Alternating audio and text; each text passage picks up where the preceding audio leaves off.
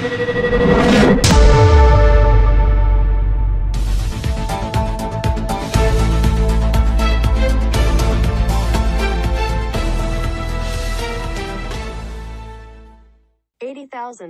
payout to fireman sacked for complaining about his chair. Christopher Bennett, 46, who has arthritis of the spine, claimed his condition was aggravated by using a 400-pound reclining chair controversially brought in by fire chiefs to replace beds at Greater Manchester fire stations.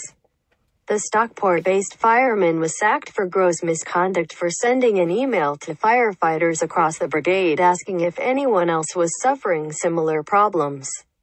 He won an unfair dismissal claim and has been awarded an £80,000 settlement. A fireman has won an £80,000 payout after being sacked for asking colleagues if the brigade's reclining chairs were hurting their backs. Christopher Bennett, who has arthritis of the spine, claimed his condition was aggravated by using one of the 400-pound chairs controversially brought in by fire chiefs to replace beds at Greater Manchester fire stations. Mr. Bennett, 46, sent an email to firefighters across the brigade asking if anyone was suffering similar problems. He was dismissed for gross misconduct and lost an appeal.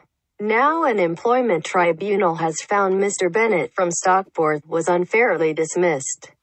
His £80,000 out-of-court settlement comes as the brigade faces swinging cuts. The tribunal also found that Mr. Bennett's right to freedom of expression under the Human Rights Act had been breached. More than 300 of the Calcutta chairs were installed in 41 stations across Greater Manchester to replace beds used by firefighters on night shifts.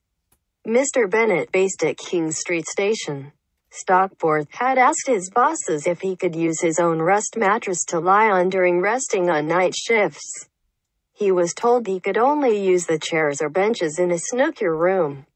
Steve Shelton, the fire brigade's union official who represented Mr. Bennett, said, "I always knew Chris had been treated unfairly."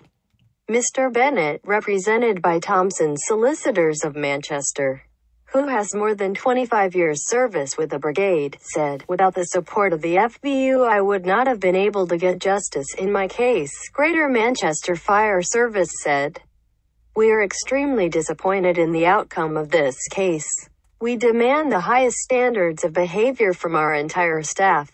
Mr. Bennett's actions fell far below those standards when he ignored the email policy and advice from both his line manager and his union representative.